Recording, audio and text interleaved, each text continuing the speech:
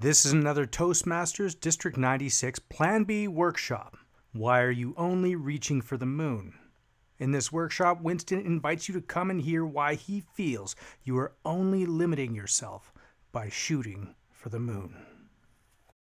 I invite you to make people believe, because the belief, when they go, yeah, I can do that, that sticks. As we get started, please like this video and subscribe to our channel. Hit the notification bell and add comments. Tell us what kind of content you would like to see on our channel as we go forward. He is a creator. He creates change. He is the founder of the VoiceStory Foundation, a nonprofit organization that is addressing the issue of social isolation by creating social connection, facilitating personal healing, and promoting community building to develop an individual's ability to embrace and share their unique stories. Please give Winston a warm welcome. It's beautiful that everyone's muted. Thank you, everyone, for taking time out of this beautiful Sunday to listen to me. And over the next little while that we are together, I ask that you just put aside your devices, be present, and join me for a journey. So when I heard of, when I was invited to speak at this Toastmaster event and saw that the theme was shoot for the moon, it's your time to shine, the very first thing that came to my mind is, why are you only aiming for the moon? And I can only say that now because I used to aim for the moon. I used to aim for these targets of how I thought I wanted my life to be.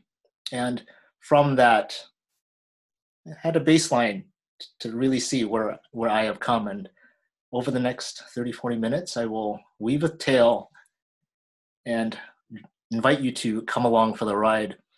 So before we begin, I would like to play a little short clip from one of my speakers to help frame the space that we're going to be entering into. His name is Tien Neo Imas, and he is speaking about curiosity.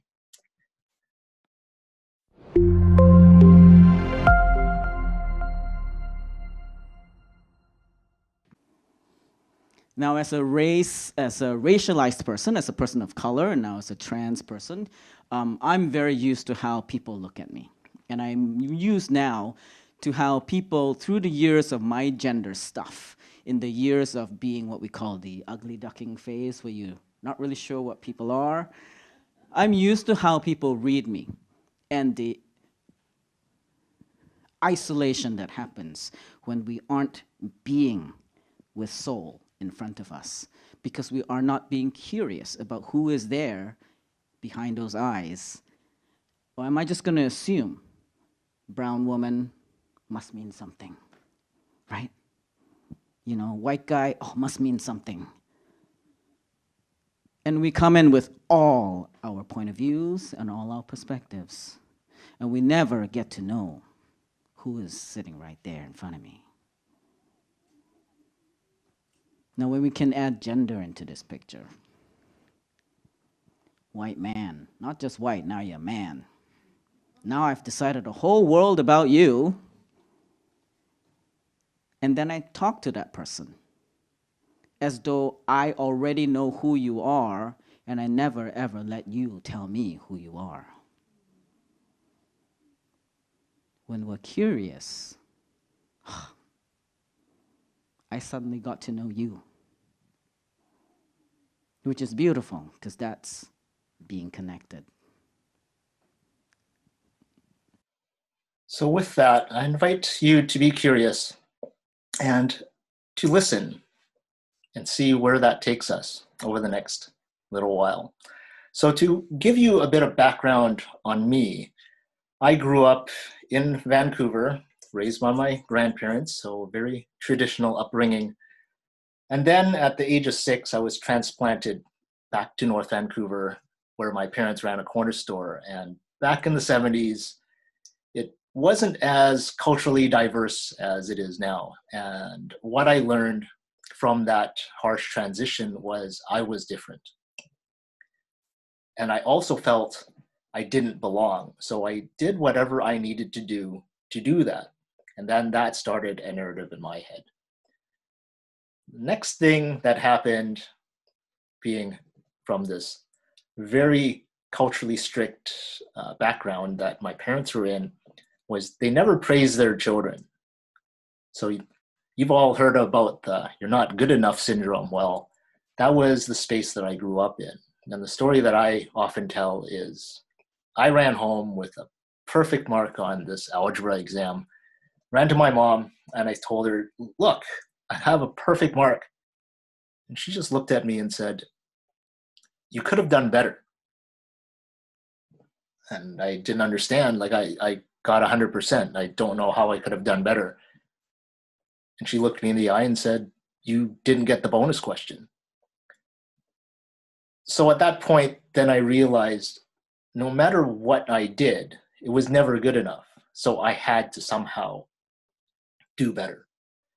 And those two elements combined and created this persona and this narrative in my head about who I was and what I was supposed to be, not what I wanted to be, what I was supposed to be in order to fit in and in order to be someone in this world. So that created this idea, this wonderful checklist that some of us have, some of us may not have, of what success looks like. What does accomplishing a goal and being praised and saying, "You did good, Winston," what does that look like? Well, on my checklist, it was getting married, having 2 kids, having the house, the car, the career, all the toys, vacations, all this stuff. Just to say that I belong, just to say that I fit into society, a society that I, at the beginning, said that I didn't belong. The narrative continued in my head for many, many years. And then it led to a point where I didn't know who I was, but everyone wanted to be associated with this persona I created. So I was living this life. Well, we'll fast forward to 3 years ago. I was courting this girl, and I asked her if she wanted to join me for dinner. She had other plans, and then later on said, "You know what, if dinner's still on, I'd love to join you." So the place I wanted to take her didn't take reservations, so I arrived half an hour early just so I can get a table. While I was waiting, I decided to get a drink, and I go, okay, it's gonna be a little while. Well, half an hour passes, 7 o'clock when we're supposed to meet up, no date. 7:15, no date. 7:30, no date. I'm like, okay, this is not going very well. And then I see a lady walk through the door. And what caught my eye wasn't that her blonde hair was in dreadlocks. It wasn't her sparkling blue eyes or the green tweed shirt that she was wearing, but it was this glow that came from her that I couldn't ignore. And I saw her walk by, check in, and then she sat down beside me. And every fiber in my being at that moment in time said, talk to her. And then I had my gut reaction that said, you can't talk to her, you're out of your mind. And then I heard it again, said, talk to her. So I turned, said hello, and I was introduced to Feather. 7:30, 7:45, 8 o'clock, still no date, but it didn't really matter because I was engaged in conversation with my new friend. Eventually my date showed up. I made introductions, I exchanged contact information with Feather, and I proceeded to have dinner with my date. A couple of days later, Feather reaches out to me to connect, and we go on a stroll. Along this walk that we had, I look over and she caught my gaze, and I felt this immense wave of shame and guilt for being caught looking. So she gently asks, "What were you thinking?" And I took in a breath, and I felt another wave of guilt and shame come over me because I was never taught how to process my emotions, never mind to share my feelings. And I looked down, stared at my shoes, and just shuffled and just mumbled. It was nothing, really, nothing. So she smiled and asked again, "So what were you thinking?" And I took in a deep breath, and as terrified as I was, I felt safe in her space. So I said, "I saw your eyes, I saw your smile, and I was just thinking to myself how beautiful you are." And then I held my breath, waiting for the world to end. And she just looked at me and said, "Thank you." So if you're speaking from a place of love and truth, why would you ever be afraid to share what you're thinking? And little did I know that would be the beginning of my awakening, and she would be there to guide me for the next 10 weeks. Over the next 10 weeks, she showed me spaces that I never knew existed, and I asked question after question, so many questions, as I'm trying to navigate this space of possibility, of she inviting me into places that I go, this can't possibly be real, because I was a very pragmatic person, very set in my ways. It's all about science, and if science can't explain it, then it can't be happening, but it's happening. So we had many walks along the seawall, and during one she asked me this question. We're walking along English Bay. She just asked, "Winston, what would your life be like? What would your life be like if you let go of what you think your life should be like?" And that stopped me dead in my tracks. And I said, "Could you please repeat what you said?" She looked back, smiled, and said, "You heard me." And she kept on walking. And those words resonated in my mind, and they still do this day, to this day. And it's been almost 3 years. And I never imagined that my life would be like this. Since that conversation, I teach storytelling. I have my own live show. I'm broadcast on cable television, satellite TV. I mentor people. I speak to kids. I create change, all from a conversation that I had with a stranger during a date. So you might be wondering, how did I get here? Well, November 26th, I was asked to present about speaking and storytelling to a female mastermind. So I arrive, and then the two other people I was introduced to that were speaking, one was my competition. The second gentleman you may have heard of, Sharuk Daruwala, accomplished Toastmaster, and me. And I'm not going to lie to a screen full of Toastmasters that I have my own idea of what happens behind those closed doors at Toastmasters. You might wonder how the purple Kool-Aid tastes, what flavor it is.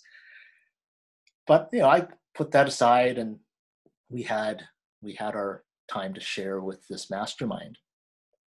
Now, on the way out, I cross paths with Sharuk. And then I hear in my head, "Talk to him." I'm going, what are you in, whatever. We have nothing in common. And I heard it again. "Talk to him." And the only other time in my entire life I've ever heard that was when I met Feather. So I invited Sharuk to go chat, have a conversation over a cup of coffee. So as we walked down Denman Street to find a coffee shop, he's sharing how he became a Toastmaster, what he's achieved at being a Toastmaster. I'm sitting there going, that's pretty cool stuff, but who are you?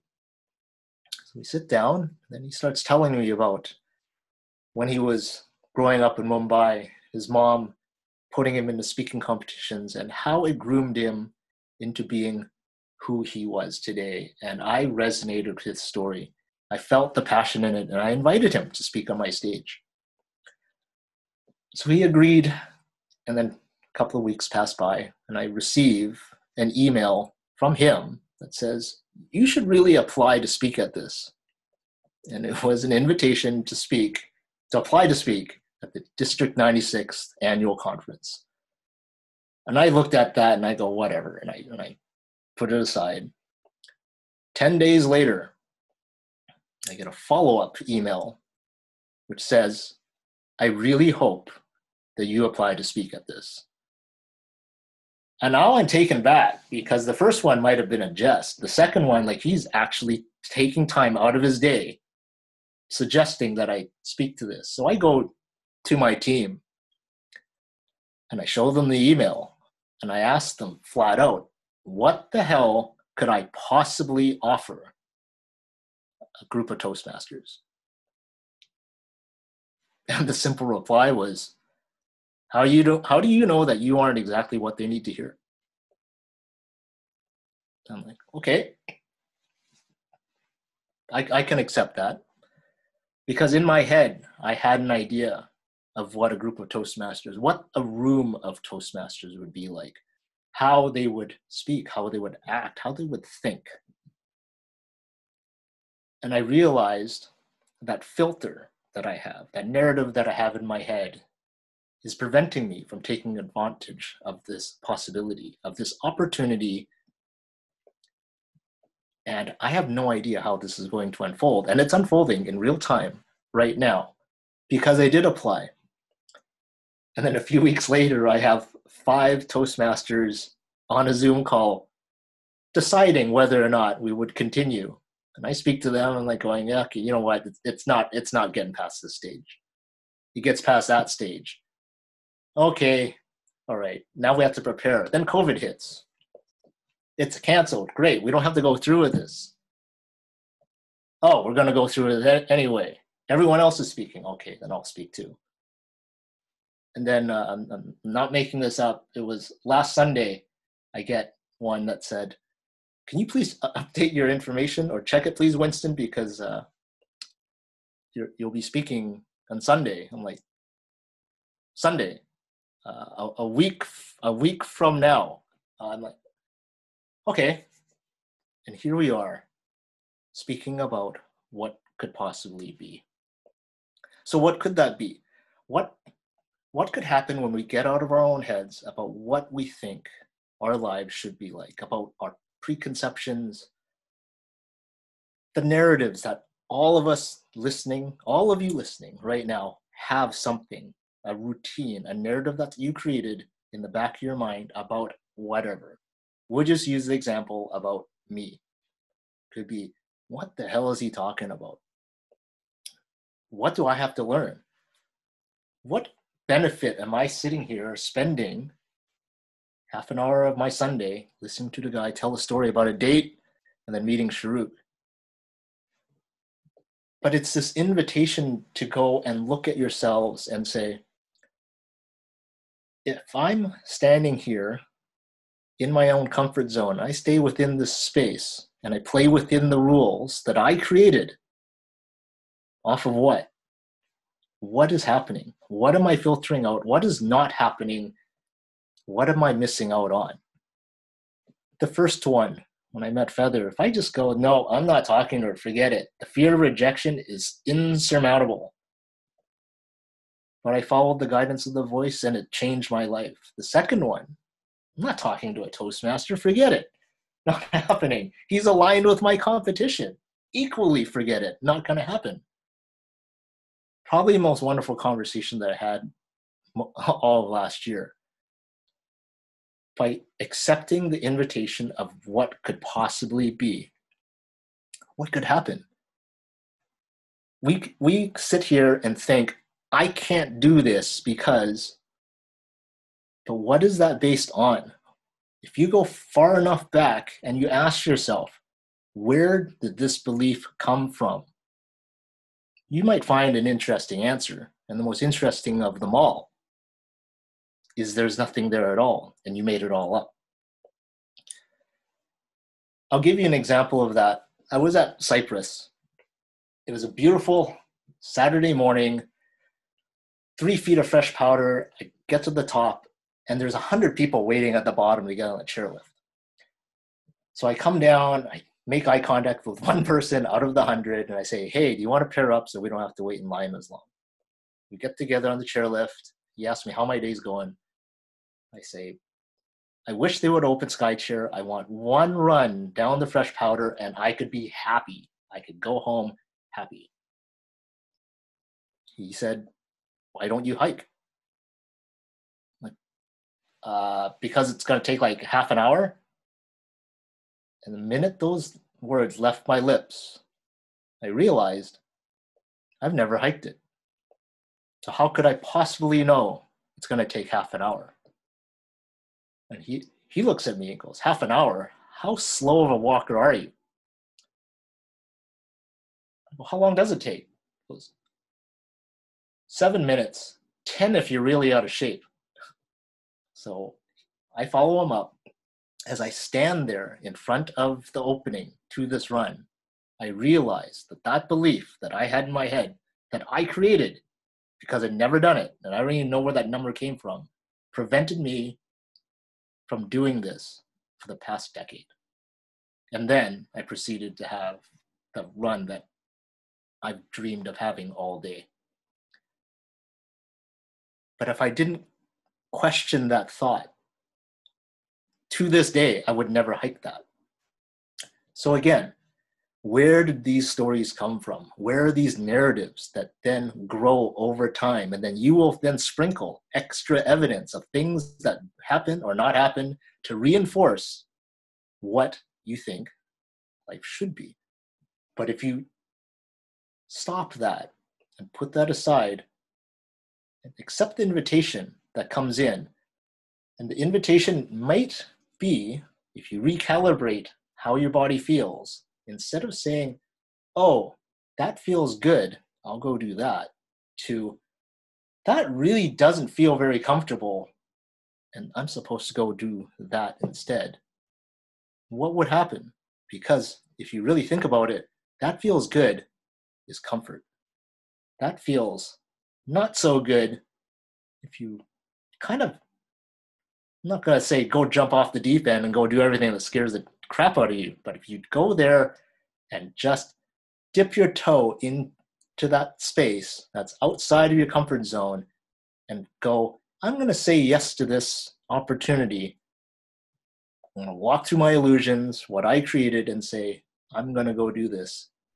What stories could unfold? What opportunities and experiences lay just over there? So the first two examples that I've given you are of invitations that are coming in to me. I'll give you an example of an invitation that's presented, that I present out to someone.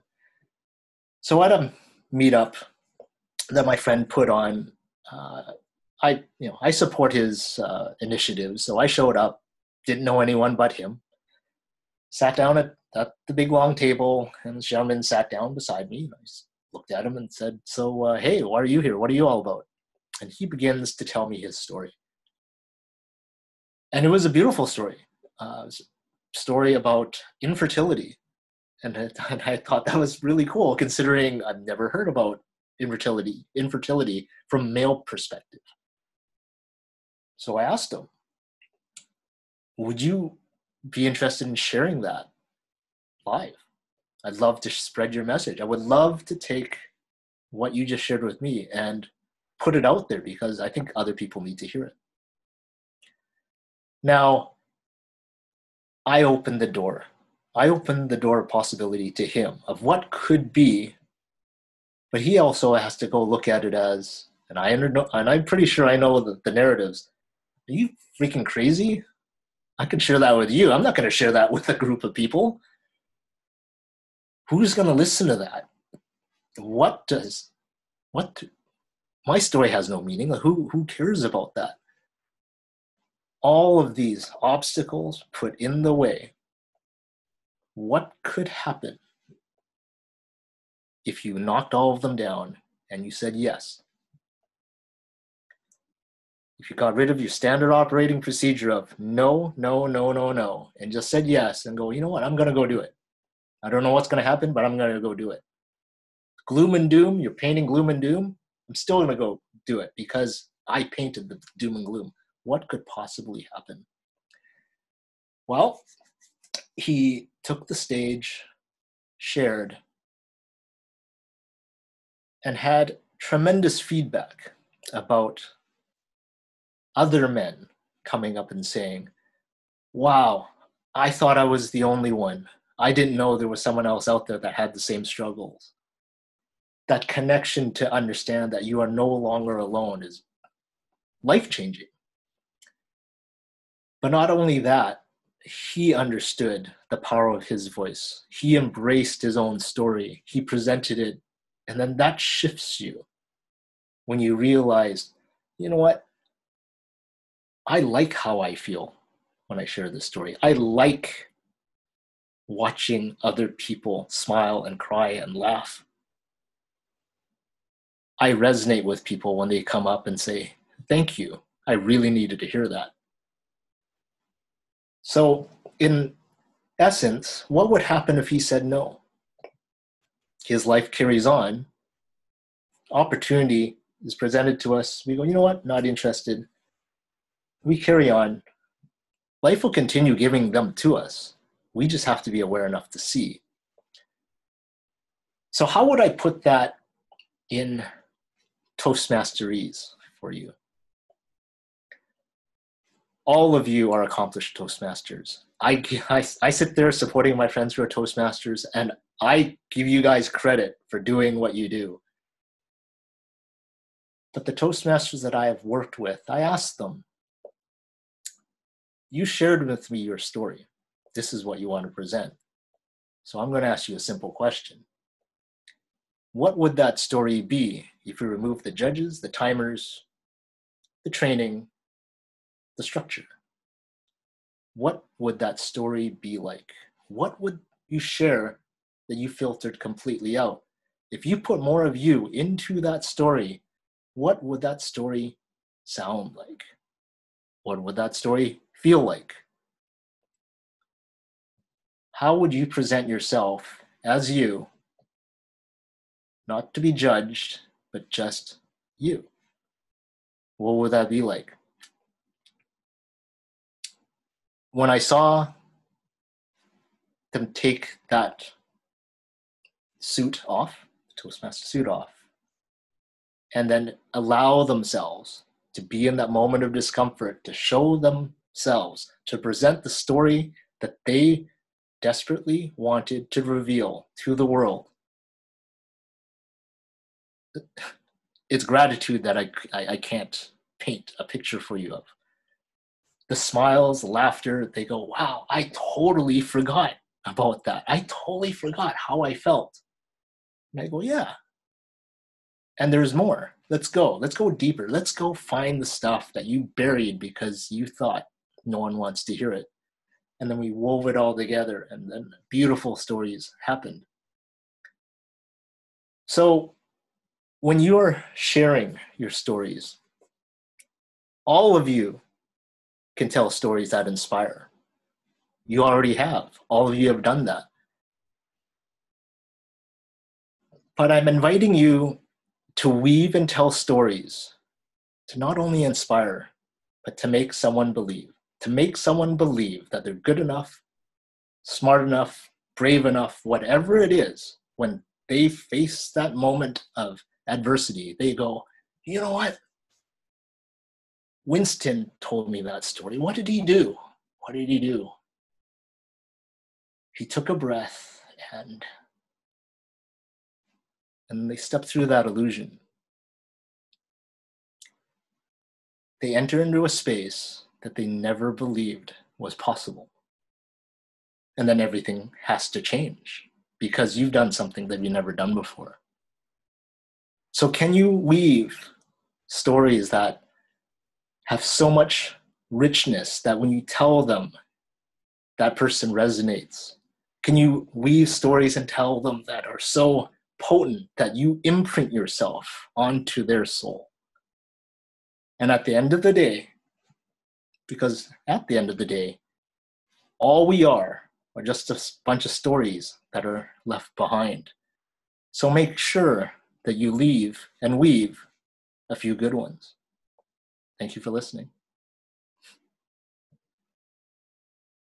Thank you for watching this Plan B workshop. That was Why Do We Only Shoot for the Moon by Winston Yeung. Please like this video and subscribe to our channel. Hit the notification bell on the right-hand side. Make sure that you get notified when we post new content up. This is a District 96 Plan B workshop presentation, and we'll see you next time.